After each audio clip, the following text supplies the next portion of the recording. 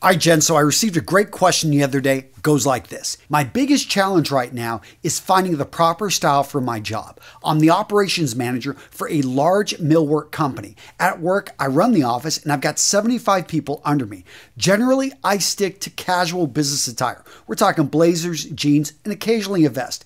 Typically brogue shoes and a good watch. Now, the problem I feel is I'm always the best dressed person in the company. In fact, the owners dress ultra casual. We're talking sweats and t-shirts. I'm worried that I stand out too much, that I'm outshining my boss. Should I tone it down? Sincerely, James. So should you outdress your boss? Is it putting your job in jeopardy, or is it something you should be allowed to express who you are through style and fashion? What's my opinion? Find out, gents, in today's video.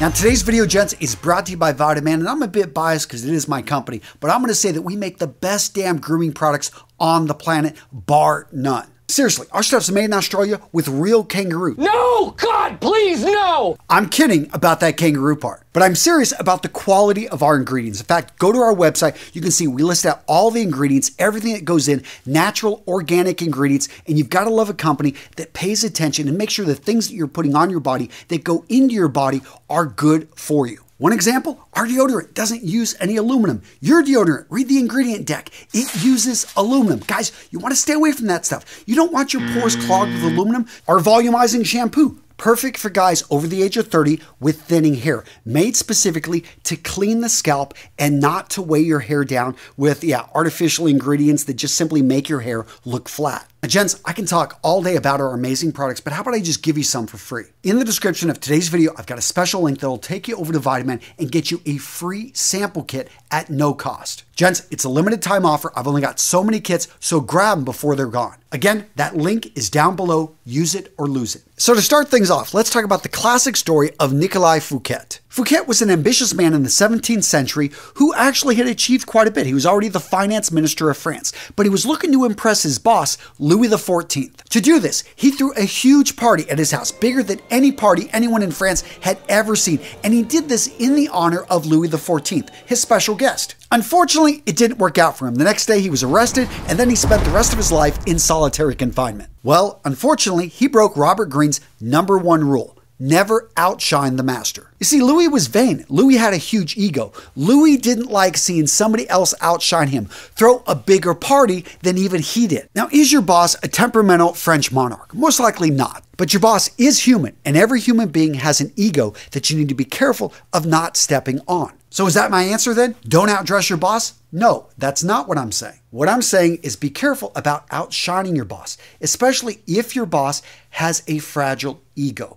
If your boss is someone that isn't going to be able to handle having people working under them that are smarter, people that dress better, people that are better than them in certain ways. Now, gents, if you're enjoying today's video, do me a favor, smash that like button and let Louis XIV, aka Google, know that you guys want to see more videos like this, you're enjoying the videos, and it helps the videos do better. Now, in an ideal world, you'd have a genius boss like me who loves to have smarter people working for him, people that can do things better because that was the whole purpose of me hiring them. By the way, Dane, Gavin, Yuri, Jane, Jamie, you guys are awesome.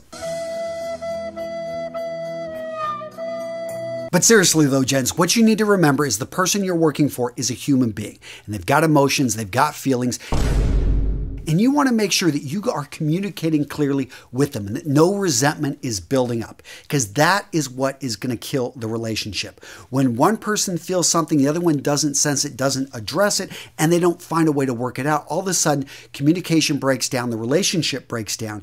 And let's take another classic example. We look at Galileo and his relationship with the Medici family. Now, history is told, Galileo, his works have lived on. The Medici family, most of you guys have never even heard of them. But here's the thing, is he always maintained a very strong relationship with them in the sense of, hey, you are my patrons, and he made them look great, and they elevated him up. Because here's the thing, right now you may be smarter than your boss. You may know that I'm going to go on to achieve greatness and go far beyond, but right now you are working for that person, and what you want to make sure you're doing is making them look great, making their life easier. If you're doing that, you are always going to be gainfully employed. You're going to be the last person that they want to let go, because you make their life easier. And eventually, you'll be able, if you want, go off and start your own deal. Now, all that being said, let's address your situation specifically. You manage 75 people. You're in an office setting, and you've established that this is your uniform, this is your look. I would say that you're doing just fine, and you shouldn't worry about, in fact, you should have the courage to be the best dressed man in the room. In fact, make sure that you convey to your bosses maybe, hey, why I dress the way I do, and it may be something that across the board, we may at some point as we grow, we become greater, maybe look at a basic dress code, because we may have customers coming in. If you work in a sales position, maybe it is you are going to be facing customers, talking with them on Zoom meetings. You understand the power of presentation. I think it's important that you convey this to the people that you work with, the people that are above you, and how this can lead to more money, more sales. And in fact, you want to take the initiative to create this professional company that they're going to love, help develop the culture as they see fit. And that's key, is make sure that you're communicating with them what you're going to be doing, because it's not your company, but at the same time, it is something that you've got ownership of your position. You have ownership of your section, of seeing that your 75 people are growing, are achieving their best, are able to do more, knowing, I've talked about the psychology of style, how when you wear certain clothing, it actually makes you perform better, feel better. And again, if somebody is in a customer-facing position, they're going to be able to sell more and be more confident in the eyes of the people they're engaging with. All right, gents, I know you got an opinion. I want to hear from you down below. Agree, disagree? Can you ever outdress your boss? Do you have a story of when you did outdress your boss? Was it good, bad? Guys, I want to hear from you down below in the comments. So if your job calls for it, if it's going to make you better at what you do, I see no problem outdressing your boss. But keep those lines of communication clear. Make sure that they understand why you're doing what you do, that you love this part, and that you want to help them succeed. You want to see the company do its best. And when you do this, you're going to have no issue because you're keeping those lines of communication clear and clean. So what video to watch next? How about this one right here? Is this stolen valor? If you're wearing this clothing, are you going to get some guy in the military that served? Is he going to kick your backside? Well, find out in this video. I give you everything you need to do so that you don't make this critical mistake.